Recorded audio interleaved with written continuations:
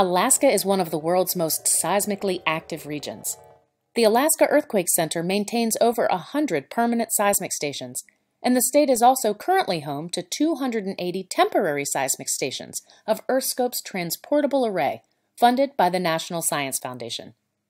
It's also home to many smaller seismic experiments, all of which aim to understand regional tectonics and earthquakes.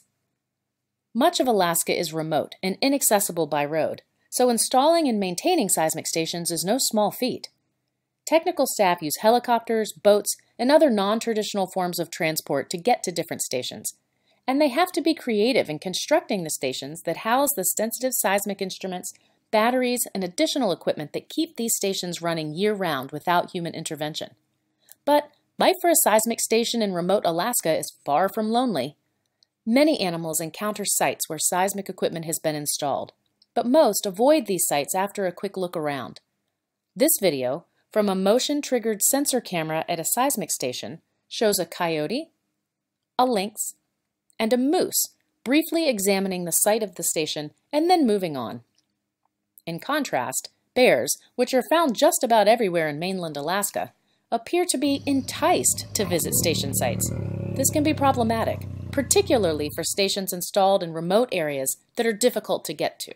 Bears will remove tarps or other coverings, dig up cables and gearboxes, chew into seismic vaults, and destroy equipment enclosures, which exposes delicate equipment to the elements.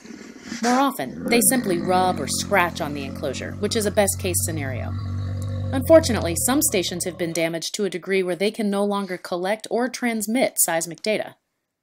Researchers have compiled evidence of bear damage at station sites, including the types of damage and how remote those stations were. Based on their findings, bear protection measures have been implemented. These include using heavier station boxes, burying cables more deeply, and putting all exterior cables in stronger pipes, and even pouring Lysol over enclosures as a deterrent. This was suggested by a local boat captain. Testing strategies like low-powered solar electric fencing has been suggested for future deployments. While these measures will increase the cost of individual site installations, they decrease the amount of valuable time spent doing repairs and reduce the loss of critical scientific data. Earthquakes and bears are part of life in Alaska. Hopefully, these new bear security measures will help seismologists collect more data alongside these curious, furry residents to learn more about earthquakes and tectonics in this dramatic frontier.